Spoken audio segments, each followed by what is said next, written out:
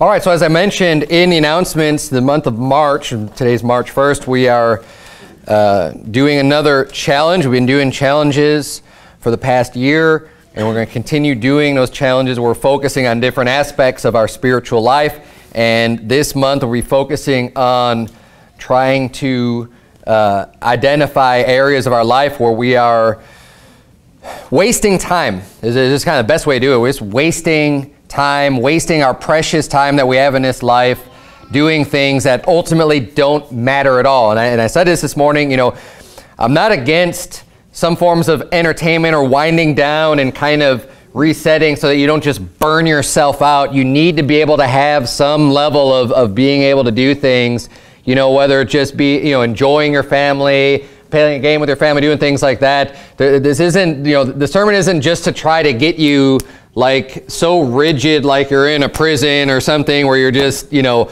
this is the way it's going to be all the time and just hammer it down. But if you take a look at your life, I'm sure you'll be able to identify things that you're just like, you know what, this is just a total waste. This really isn't serving any good purpose, or I'm just spending, even if it's not just bad, maybe in and of itself, it's just, you're spending too much time on it. Right? Maybe it's something you just need to scale back a little bit. You don't have to just completely eliminate from your life, but you realize, yeah, this is just a little bit too much. Or maybe you've got a sin, and that's something we did last year as well, is identify something that's just kind of sinful that you can just try to easily get out of your life, right? And you want to redeem the time. So that is what we're focusing on this month, and I kind of want to preach a little bit on that this morning. We started in 1 Corinthians chapter 3, but if you want to keep your place there and flip over to James chapter 4. James chapter 4.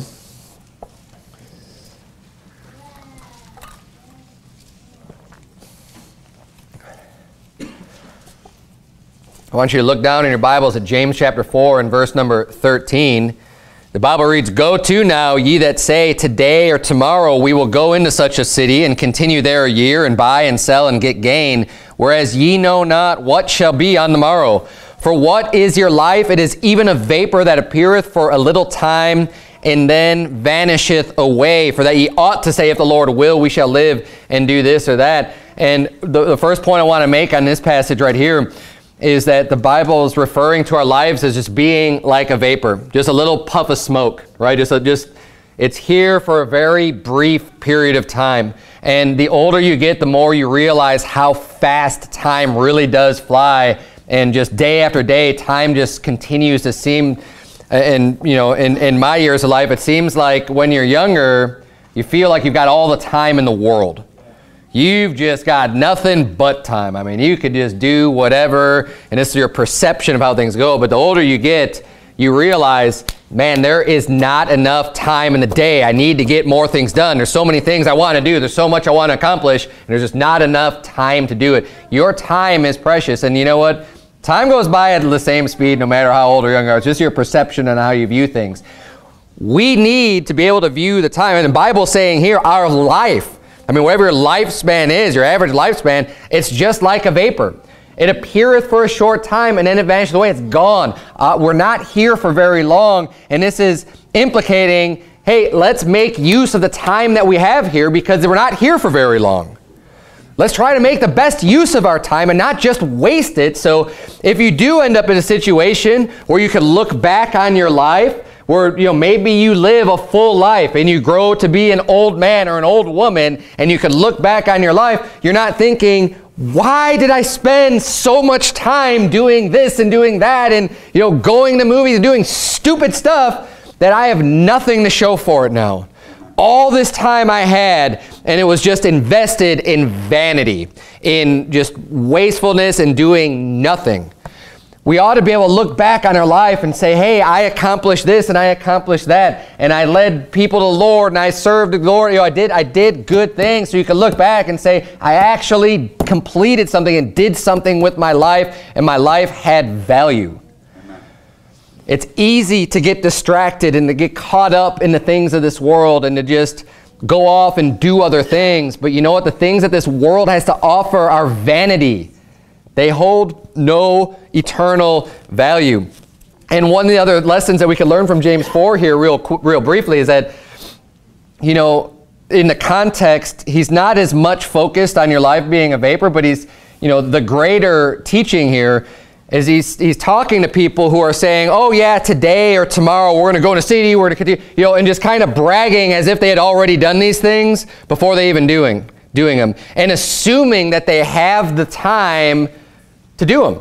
We say, well, no, if the Lord will, we're going to go and do this stuff. And we need to let this sink in, right, is that don't put off service to the Lord, especially like younger kids, like, oh, I've got my whole life, you know, I'm going to go and do this now, and I'm going to do that, and I'm going to have fun, I'm going to do all these things, and then later on, I'm going to get serious, later on, I'm going to go and do soul winning, later on, I'm going to do things that matter and are meaningful, but right now, I just want to just not do anything and just think about myself.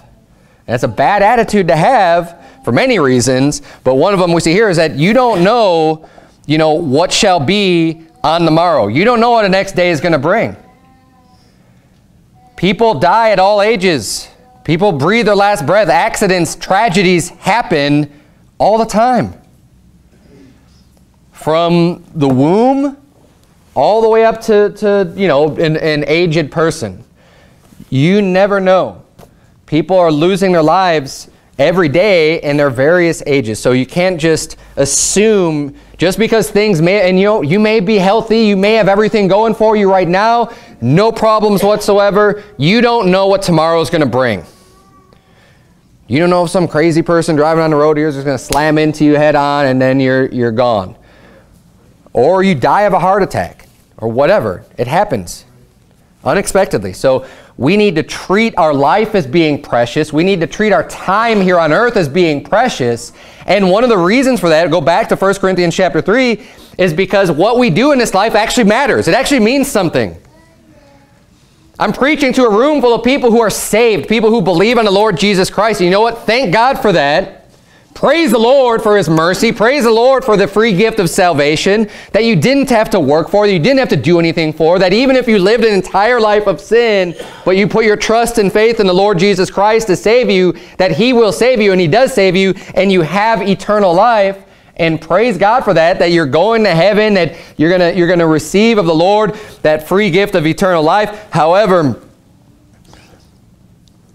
it's way better if you can get saved earlier than maybe on your deathbed, right? Even though He does save you. And it's much better to be in heaven as opposed to being in hell. But just because you're saved, it doesn't mean that everything just stops there.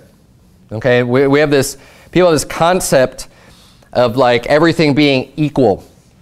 And sometimes I think the influence comes from like a socialist and communist type of an attitude of just thinking like, oh, everything needs to be fair. And, you know, this is taught to the kids from a young age with the Barney and the, you know, I don't even know what's really out there now that's pushing this type of thing where everyone needs to just be equal. Everything needs to be fair. You know what? Life isn't always equal and fair. And when we're talking about fair, you know, you can have two different definitions of it. When I'm using disparagingly, you know, teaching children about being fair, it's just saying, oh, well, it doesn't matter what they do, what you do, you all just going to get the same whatever, right? That's not fairness, but that's what people want to redefine fair to be, is just, oh, well, everyone just gets the same amount of everything. No, how about the person who does the work and the person who's doing good and the person who's doing right, they're going to get more than the person who's not, right? And getting a just recompense or reward for what you're doing, and because that is what God is going to do with us. And in 1 Corinthians chapter 3, we see a reference here, what I believe a reference to the judgment seat of Christ, because there's going to come a day, and we're not going to turn there, but you can look in 2 Corinthians chapter 5, talks about the judgment seat of Christ, where you're going to be standing before the Lord, and everyone's going to be judged on their works. Now, the judgment according to your works at the judgment seat of Christ is not to get into heaven, because obviously being saved has nothing to do with our works. It's a free gift. But God at the second resurrection, or at the resurrection, when Jesus Christ comes back and we receive our glorified bodies, we are going to appear before the judgment seat of Christ, and we are going to receive for the things that were done in our bodies.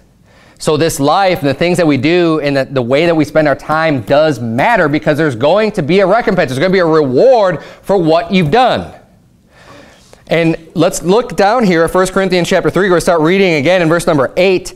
The Bible reads, "Now he that planteth and he that watereth are one, and every man shall receive his own reward according to his own labor." So is everything going to be equal? No. You're going to receive according to your own labor. Now, is God a respecter of persons? No. If two people work the same amount and do the same amount of labor, it doesn't matter who the individual is, they will be rewarded accordingly and equally, because it doesn't matter who the person is, but the labor that you do does matter. Right. It's not just like, even if someone gets saved and then they die, like the thief on the cross, he's not going to have a bunch of rewards at the judgment seat of Christ. He's not just going to, it's not going to be the same as the guy who got saved maybe at a young age and served the Lord faithfully every day of his life or every week of his life, whatever, and was doing a lot for, that guy's going to get a lot more. That's right. And that's right. And that's fair, and that's what the Bible teaches. We're going to receive according to his own labor. Verse number 9, "For we are laborers together with God." And, after a person gets saved, that's not the end, that's the beginning. We're laborers together with God. God wants to work with us. He wants to use us as his laborers, as his servants. It says, "Ye are God's husbandry." Someone to practice husbandry, what are they doing? They're raising animals to help do work, right? Like the oxen that's going to plow a field. We are like God's oxen. We're his workhorse. We're his mules. We're that husbandry to go out and do the work of the Lord. And he's going to work with us. He doesn't just leave us alone. He's going to come. He's going to work with us, but that's what he wants us to do. We're to be laborers together with God. Ye are God's husbandry. Ye are God's building, according to the grace of God, which is given unto me as a wise master builder. I have laid the foundation, and another buildeth thereon. But let every man take heed how he buildeth thereupon.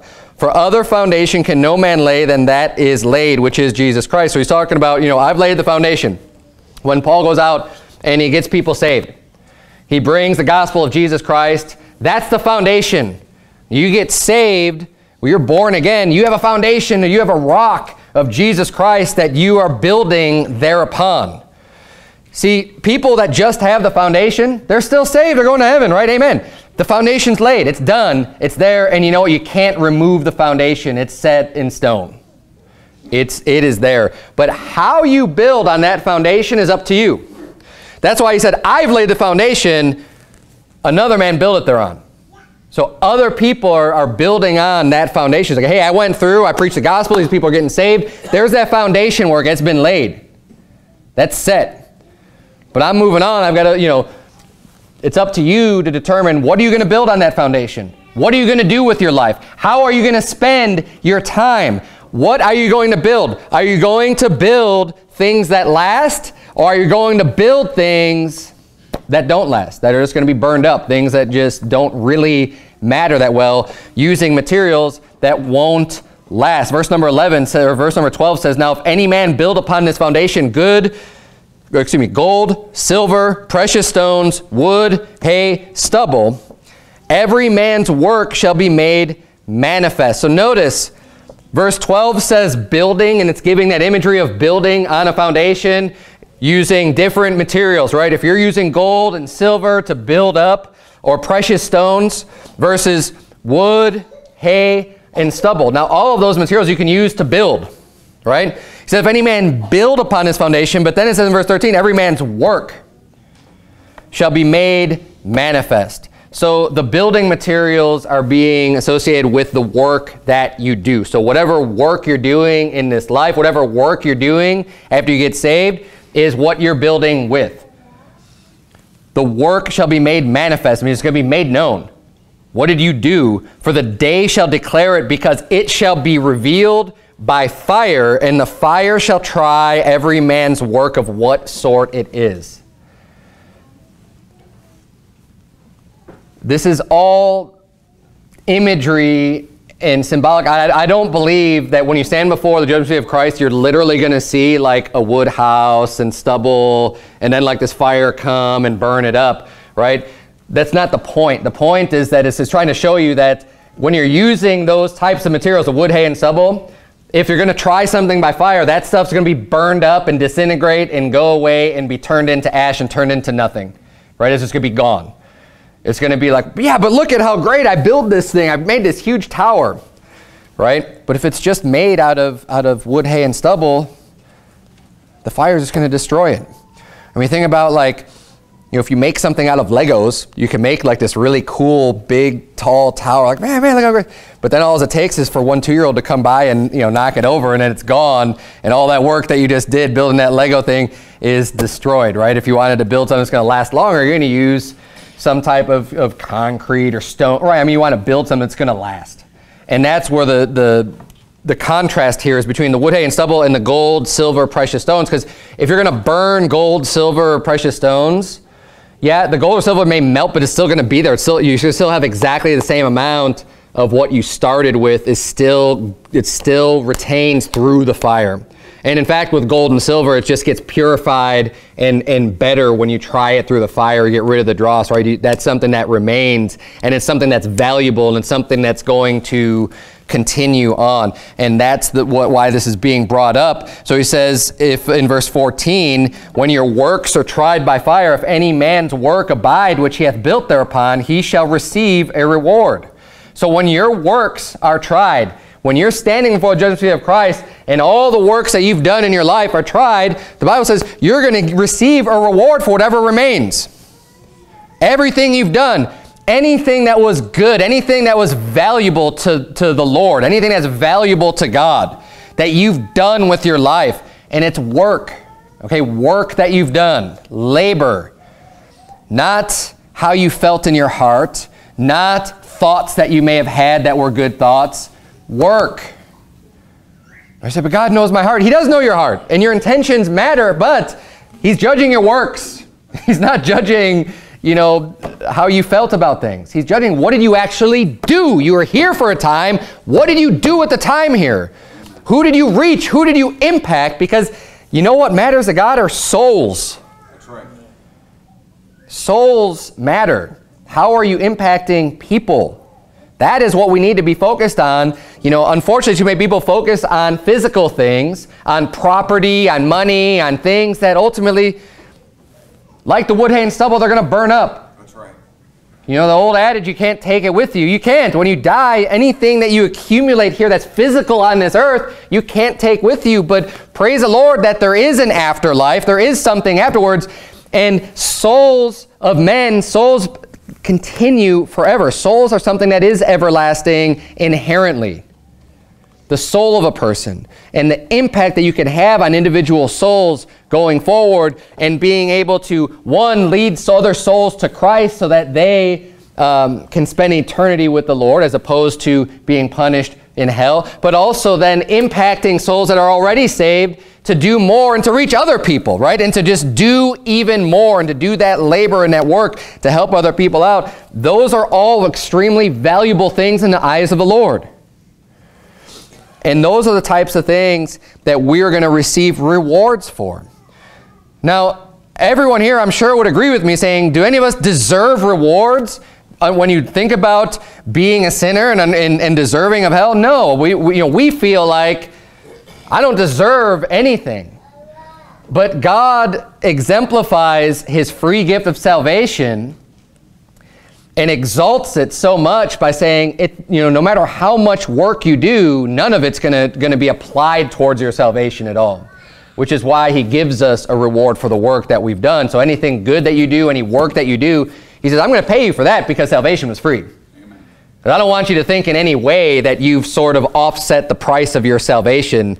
That's already bought and paid for. So any good work you do, I'm just going to reward you for that.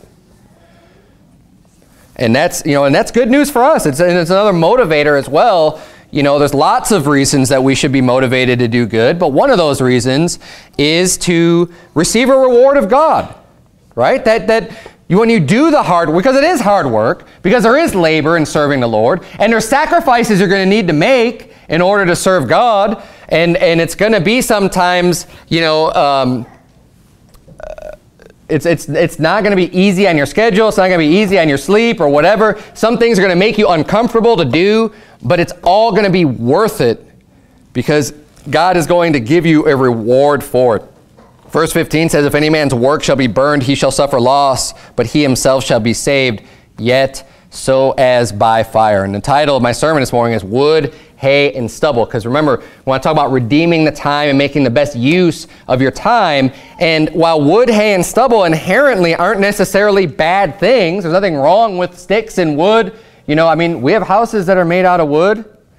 There's nothing wrong with it, except it just doesn't hold any real value. And that's what's being done here. We're not even, you know, this isn't even necessarily talking about sin, right? So when we're thinking about our lives and we're thinking about, well, how can I redeem my time? How can I view my life and the things that I do so that I can have as much value at the end of my life? You know, it's not just focusing on, well, what am I doing that's sinful? How about just, what am I doing? Because the way that you spend your hours in a day, you know, you only have so much time to accumulate rewards and to do things for the Lord, and that's what we want to focus on. Turn, if you would, to Luke chapter 10. I'm going to give you an example from the Scripture of what I believe is an example of wood, hay, and stubble.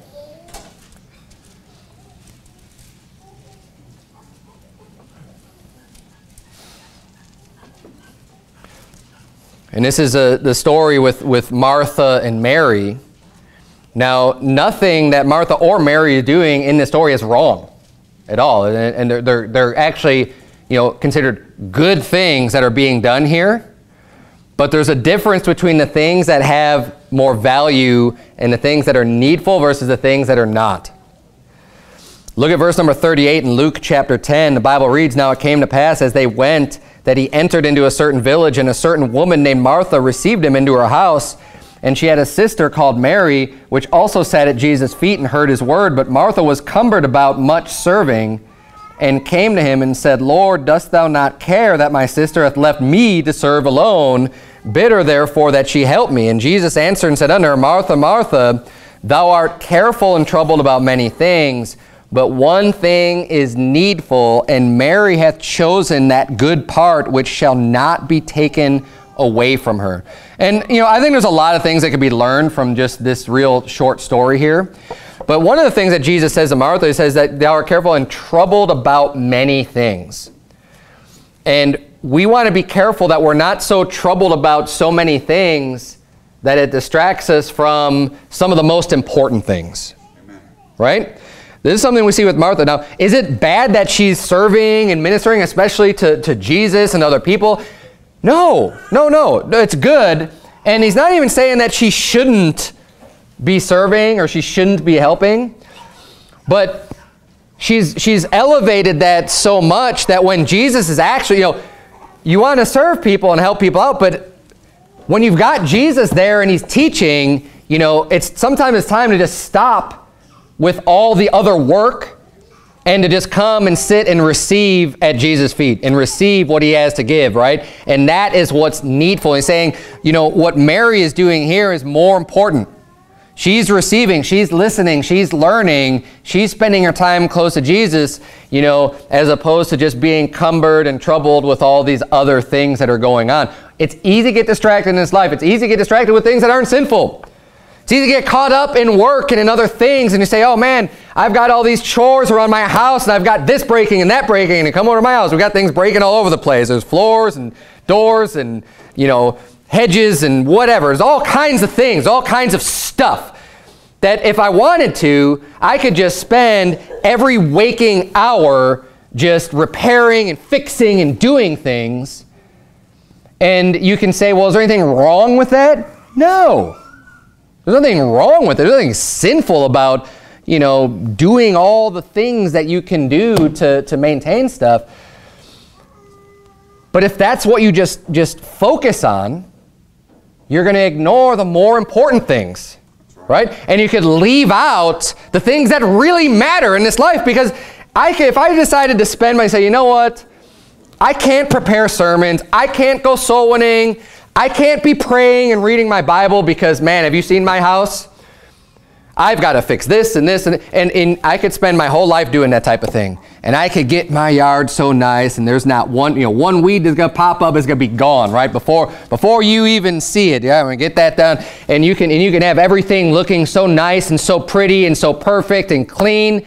And then you're going to die, and at the end of your life, there's going to be like, well, let's see what you did with your life. Here's all of this work that you did, because you were busy. You did a lot of work.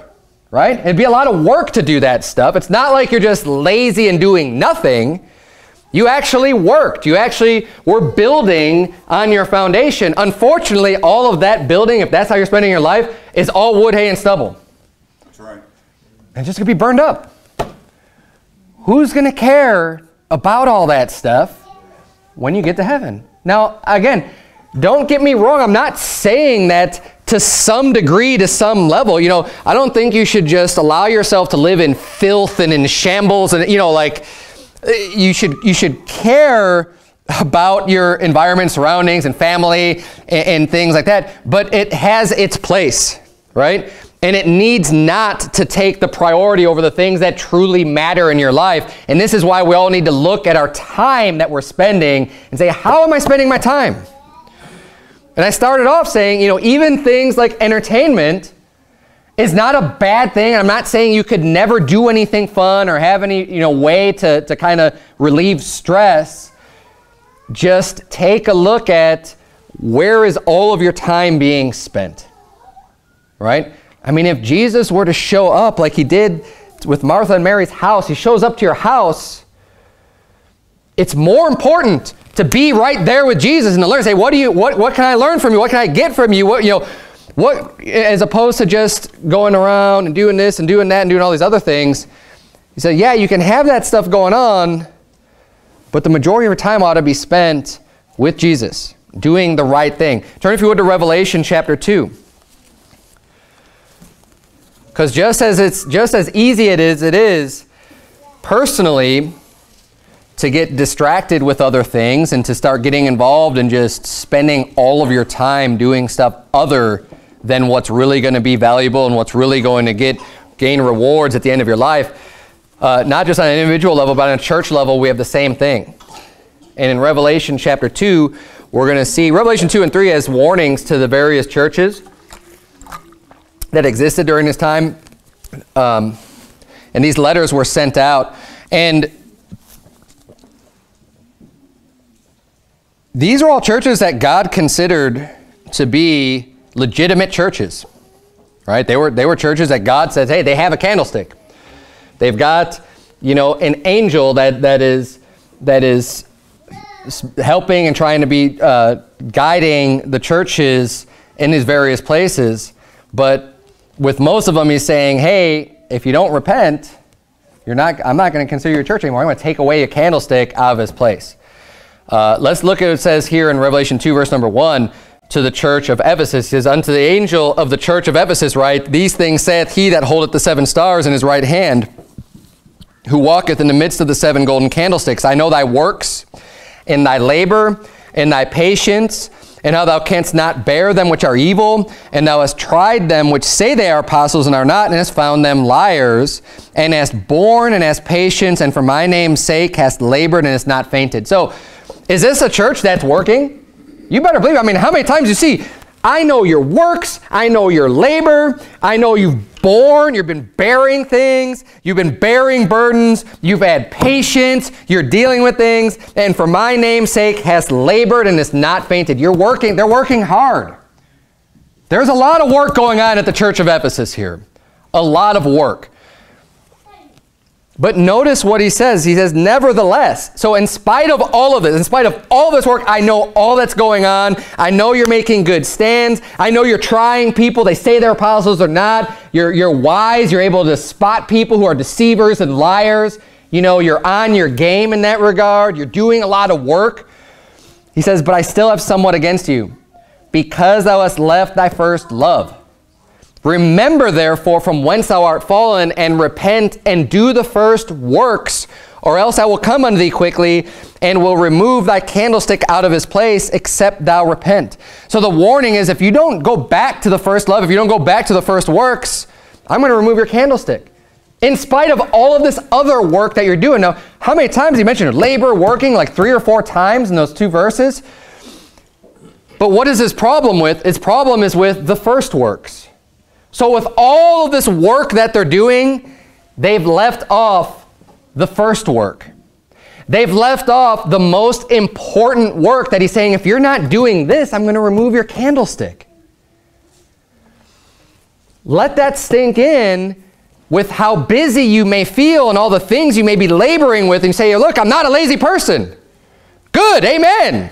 Because you ought not to be slothful. You ought not to be lazy. The Bible, is very clear about that, not to be a sluggard.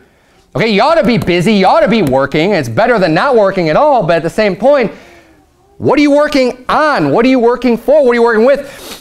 These things matter too, and we don't ever want to lose sight of the most important things. When he's talking about the first love, the first work, I believe he's talking about soul winning. Amen. That is the first love. That is the first work. And love and works are going together there. That first love, that first work of the church is to go out and reach the lost. And you think about churches that may have good doctrine. They may be able to spot the phonies. They may be doing a lot of stuff and keeping themselves real busy and being real active, and they've got active congregation and church members. Man, I'm involved with this, and I'm involved with that, and I'm doing this. But they're not doing any evangelism, any soul winning, and it's like, hey, look, it's great that you've got these programs and you're doing things and people are keeping real busy, and you're not doing wicked things, and you're not doing sinful things, and you're laboring, and God can see all that labor that you're doing, but he's saying, you've gotten so caught up in everything else, you forgot about the most important thing. That's right. You've gotten distracted. You've gotten off point.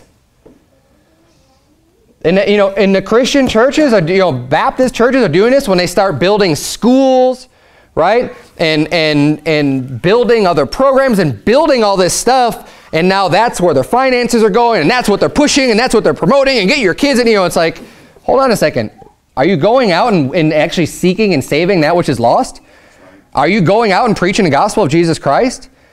Like, I know you're real busy with all this administrative stuff and all the school stuff, but don't forget the first works. Because if you do, God's saying, I'm going to remove your candlestick out of his place. I'm no longer going to even regard you as being a church that I'm going to try to work with and try to help and try to be with you to do good. He's saying, I'm just going to move on. Turn, if you would, to Acts chapter 6. Because this is a problem that we saw in Revelation chapter 2. The church of Ephesus, I believe, was a very large church. It was a very big church. And what happens, especially as churches grow, is that it becomes easier, I think, to get distracted with other things going on. And, from my perspective, you may not all have to deal with this. Something I have to deal with, and I have to keep myself right on too. So when I preach on sermons like this applies to me as much, if not more, to everyone else. Because there's a lot of administration and things that go on with the church, and a lot of programs I want to do, a lot of things I want to see done. But I also need to be careful not to get caught up in everything else to where it's like, oh no, I can't do any soul winning. And that's why if I have to do something different on a Sunday, I'm going to go soul winning on a different day of the week, because I can't forget to do that. I mean, I can't just leave that off and say, well, I don't have time for that. I've got too many other things to do. And me is as much as anyone else. Okay, same thing, same boat. But in Acts chapter 6, we see here, as the church in Jerusalem grows, verse number 1 of Acts 6, the Bible reads, and in those days when the number of the disciples was multiplied, so there's a lot of growth, right, of reaching a lot of people, the disciples multiplied, there arose a murmuring of the Grecians against the Hebrews because their widows were neglected in the daily ministration. The widows that were supposed to be cared for by the church, hey, there's this daily work that's going on of supporting these widows and helping them with their needs and, providing for them, and, they have no one else to help them out, so the church is responsible and obligated to help them with these things. the church has grown so much that the Greeks are saying, hey, maybe the Hebrew women who have been around for a long time, it's already been established and part of the pattern that they're going to be taken care of. But they say, no, we've got all these women that are widows that need help, that need, So they start murmuring, going, there's nothing being done here. And so then it says here, verse 2, then the 12 called the multitude of the disciples unto them and said, it is not reason that we should leave the word of God and serve tables. So what they're saying is there's something more important that we need to be working on right now, that we're not going to leave the word of God. Now, it's not that this work doesn't need to be done. It is work that is important. It needs to happen. It needs to be done. They're not saying, well, no, forget it. You're just not going to be taken care of. They say, but we can't leave the job that we're doing right now to go and serve tables. It's just not reason. It doesn't make sense for us to go and stop what we're doing and do this, which again, and this is where the church is able to help out and people are able to expand and get into other positions, because if you've got only a handful of people that have to do all of the work, that's going to consume all of their time. So you have let's see, thousands of people in a church and only a handful of staff of people who are able to we have to do this and we have to do this.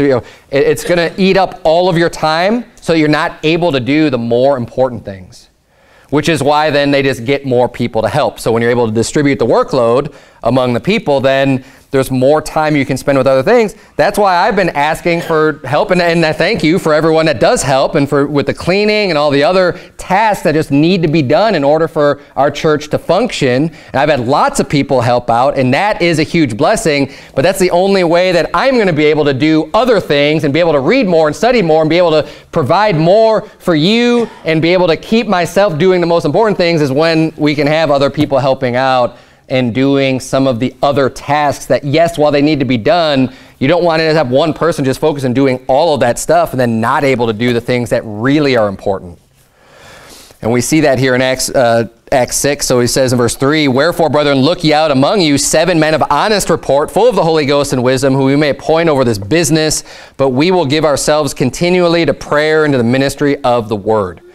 This is how they handle the situation. It would have been easy for them to just say, okay, well, I'll just do that job, and we just need, because it all needs to be done. And it wouldn't be a bad job. But ultimately, it's not it's not the most important thing, right? And this is what we need to be able to balance our time with. And one of the things, I brought it up a little bit earlier, but turn, if you would, to Matthew chapter 6. I think one of the biggest problems for people in general with getting their priorities right and doing time management revolves around money. In one form or another, right? Money. Well, we need to have more money for this. We need to have more money for that. We need to have more money to, money can be a big distraction. Now, am I saying that money is just not important at all? No. Obviously, you need money to survive. You need money to buy clothing. You need money to buy food. You need to have it. There's a essential aspect of having some, the resources to be able to live and survive, right? It is necessary, but we need to be careful with our priorities to make sure that we're not focusing so much just on making money and forgetting the important things. Look at Matthew chapter 6, verse number 19. The Bible reads, lay not up for yourselves treasures upon earth, where moth and rust doth corrupt, and where thieves break through and steal. But lay up for yourselves treasures in heaven, where neither moth nor rust doth corrupt, and where thieves do not break through nor steal. So the things that you have here, the physical objects, the physical things that you may spend a bunch of time laboring for and working for, hey, someone could just come and steal that stuff. Someone could break into your house right now while you're at church and take whatever things you've accumulated and whatever you've got locked up in your safe and whatever, right? It can all just be eaten up, or your house can burn up and burn to the ground, and then you don't have any of that stuff. He's saying, you know what you ought to be focused on? How about laying up for yourselves treasures in heaven? Because the treasures, the rewards that you rack up for yourself in heaven, you don't lose those. That's right. You're not going to lose those. No thief is going to come through and steal those rewards. Those are sure. Those are kept in a vault that no one can get to, right? And that makes the most sense when you're going to be spending your time and working and laboring for something. How about something, that retirement plan that's really going to pay off, and you're not going to have to worry about losing it in a bad economy, because God's economy is perfect. Amen. Verse number 21, the reason for laying up your treasure in heaven also is for where your treasure is, there will your heart be also. So if you spend your time laboring to be rich and laboring for goods and laboring for just to accumulate a lot of wealth and a lot of money and a lot of things, your heart's going to be in that. When you're focused on the money and the things, well, now you're going to be more worried about the things than you are on the people or on the other things that matter, right? So if you're focused on the heavenly things, your heart's going to be with it too.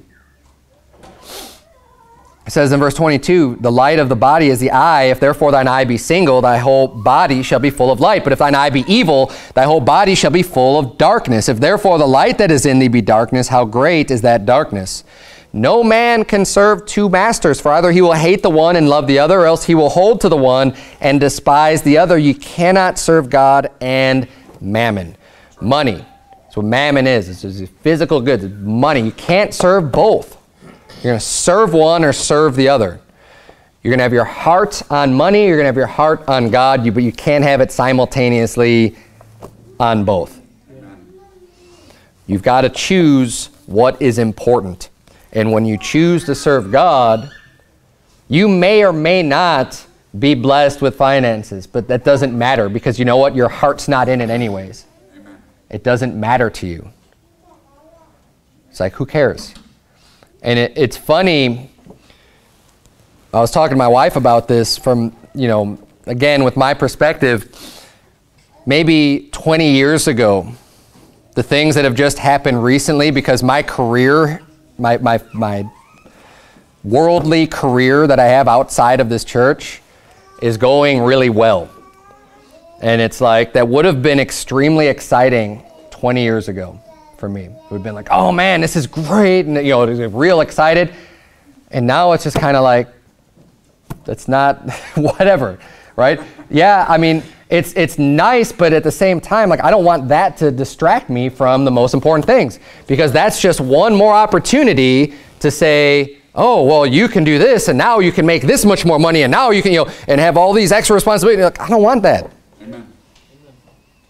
I need to work, and I'm going to work hard at what I'm doing, and I'm going to work as if I'm working for the Lord at the times when I'm at work. I think that's biblical and what we ought to do, but that's not where my heart is.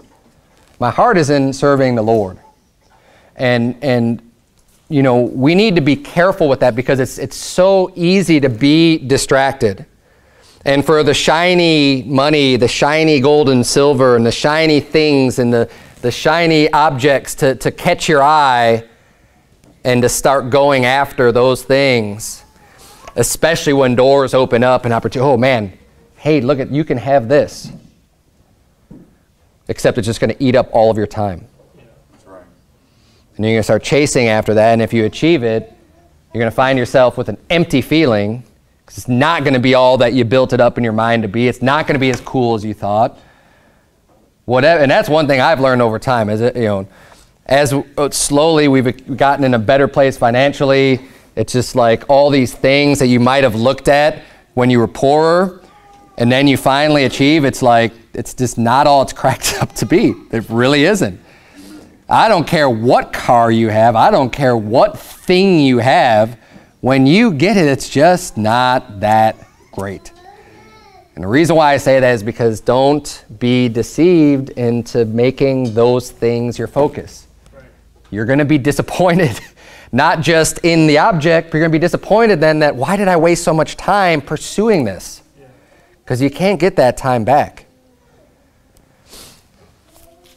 No man can serve two masters, for either you will hate the one and love the other, or else you hold to the one and despise the other. You can't serve God and mammon. Look at verse 25. Therefore I say unto you, take no thought for your life, what you shall eat, or what you shall drink, nor yet for your body, what you shall put on. Is not the life more than meat, and the body than raiment? Behold the fowls of the air, for they sow not, neither do they reap, nor gather into barns, yet your heavenly Father feedeth them. Are ye not much better than they? Which of you by taking thought can add 1 cubit unto his stature? And why take ye thought for raiment? Consider the lilies of the field, how they grow. They toil not, neither do they spin. And yet I say unto you that even Solomon in all his glory was not arrayed like one of these. Wherefore, if God so clothe the grass of the field, which today is and tomorrow is cast in the oven, shall he not much more clothe you, O ye of little faith? Therefore take no thought, saying, what shall we eat, or what shall we drink, or wherewithal shall we be clothed? For after all these things do the Gentiles seek. Referring to Gentiles is just the world, right? This is what the world's seeking after. For your heavenly Father knoweth that ye have need of all these things, but seek ye first the kingdom of God and his righteousness, and all these things shall be added unto you. Take therefore no thought for the morrow shall take thought for the things of itself. Sufficient unto the day is the evil thereof. What's he saying? He's saying, seek first the kingdom of God and his righteousness. God knows you need all that stuff. So we don't need to stress over the money, over the finances. You don't need to stress over where am I going to get my next meal. Now, is he saying don't do any work and don't labor? No. No, he's not just saying, well, just have faith and don't do anything, and God's just going to bring a basket down from heaven and then you'll be able to eat. But he is saying that God's going to take care of you. So if you're doing what's right, we don't need to be distracted and go off into into just being so worried about all this stuff that like I need to drop everything and just do this other stuff. He's saying, no, seek first the kingdom of God and his righteousness. Make this a priority. Make serving God a priority. God knows you have needs. God can see your needs. God made you. He created you. He understands what it is to be a human being, and he knows what we need. He's taking care of the animals. Don't you think he's going to care about you even more than the animals? But look at what he's doing with them. They all get fed. They don't have to store up. They don't have to stock up. They don't even have to build these storehouses and do all this stuff. God still takes care of them. Don't get so focused on all this, oh man, but I just got to make sure I've got all this money saved aside and I got all this food stocked up and I've got it. Don't let that be a distraction for you. Focus on serving the Lord. God will take care of the rest. Now, you still work, you still do what you need to do, but you don't, that's not where your focus is. Turn, if you would, to Haggai chapter 1. The last place I'm going to have you turn is Haggai.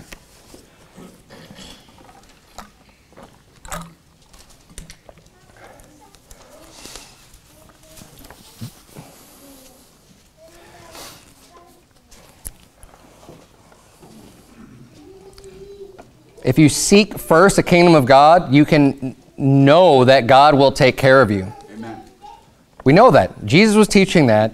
We see that. It's a fact. God will take care of you. You just have to have the faith to say, okay, well, Lord, I'm going to seek you first. I'm going to make sure that I'm going to church. I'm going to make sure I'm sowing. I'm going to make sure I'm doing the things that you want me to do, that I'm not going to allow these other things to get in the way of serving you, that is my priority.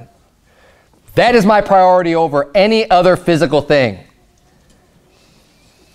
And then God will make sure the rest happens. But if you decide not to take that mindset and not to take that attitude, you say, well, no, I need to make sure that my house and my stuff is taken care of first, and then I'll go and serve the Lord. If that's your mindset, you know what God's going to do? He's going to make sure that you never achieve what you're trying to achieve when you're putting yourself first above him. That's right. And we have an example of this in Haggai. Look at chapter number 1. Verse number 2, the Bible reads, thus speaketh the Lord of hosts, saying, this people say, the time is not come, the time that the Lord's house should be built. So he's talking about this people here, he's addressing. They're saying, you know what, it's not time to build God's house. It's not time for that. That's just going to come later. Now's not the time to build the house of the Lord. Verse number 3, then came the word of the Lord by Haggai the prophet, saying, is it time for you, O ye, to dwell in your sealed houses, and this house lie waste? He's talking about the house of the Lord.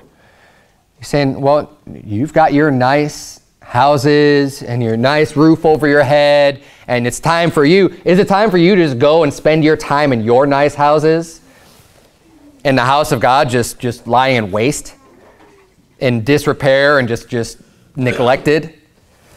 Verse 5, now therefore thus saith the Lord of hosts, consider your ways. And this is another theme of the sermon this morning. Consider your ways, because we're evaluating our time. We're valuing how we spend our time. We're trying to make most use of our time. We're trying to view our lives in a biblical way where we understand that God's going to have rewards for us, that wood, hay, and stubble are just going to be burned up anyways. Consider your ways. Are you investing too much time and too much energy and resources into things that don't matter, into your own sealed houses, and leaving the house of God in disrepair? How about just your own spirituality? Are you just leaving that off to the side? Consider your ways. Look at verse number 6. You have sown much and bring in little.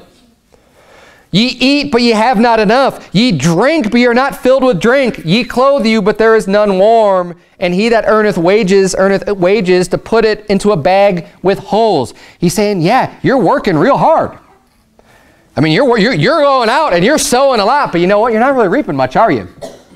Think there might be a reason for that? Yeah, you're focused on all the sowing, but you're not getting much. You're focused that you're eating, but you never really feel satisfied. You're drinking, but you're not really being satisfied. You don't quite have enough. You're putting clothes on, but you know it's not really keeping you warm. You're not quite having enough of that either. And you're earning wages, and I love this illustration. You're earning wages to put into a bag with holes, right? So you're saying like you got this sack of money, and you're like, man, I'm getting all this money, and you're putting it in your sack. But you don't realize there's holes in it, so your money's just falling out and you're just losing it, just being completely wasted and gone. And it's not even being applied to something it's just being wasted. And he reiterates verse 7, thus saith the Lord of hosts, consider your ways. And you said that it wasn't time to repair the house of the Lord. You said you're just focusing on yourself, but look at everything that you're doing, and it's not being blessed. In fact, not only is it not being blessed, it's being cursed. Because they're sowing a lot of seed, but it's just not coming to fruition. They're making the money, but it's just being lost. And it's just seeming like where is it all going? It's disappearing. What's happening to it? Verse 8, go up to the mountain and bring wood and build the house, and I will take pleasure in it, and I will be glorified, saith the Lord. Ye looked for much, and lo, it came to little. And when ye brought it home, I did blow upon it.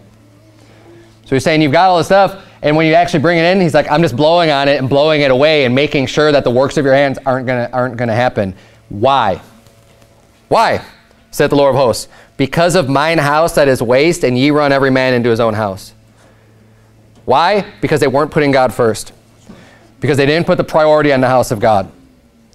They didn't put priority on the things that deserve the priority, on the things that are needful, on the things that we ought to be focused on. Because when you focus on the wrong things and spend your time and waste your time on all this other garbage and nonsense in your house and all the other, and you're not paying attention to the house of the Lord, you're not paying attention to God's ways, it's all going to come to nothing. So I'm going to leave you with this. It's foolishness. It's foolishness to say, as we saw in James, we started with, oh, today or tomorrow, or you know what, next year, after I buy my new house, and I get my new car, and everything's settled, then I'm really going to focus on church. Let me do all this other stuff first. Let me get everything under control here, then I'll start making it to more church services. It's foolishness. Because in your efforts to do all that other stuff, God's going to be blowing on your work. Amen. You've got your heart in the wrong place. You've got your eyes set on the wrong things. You're building wood, hay, and stubble, and you know what? It's all just going to go away and be brought to nothing.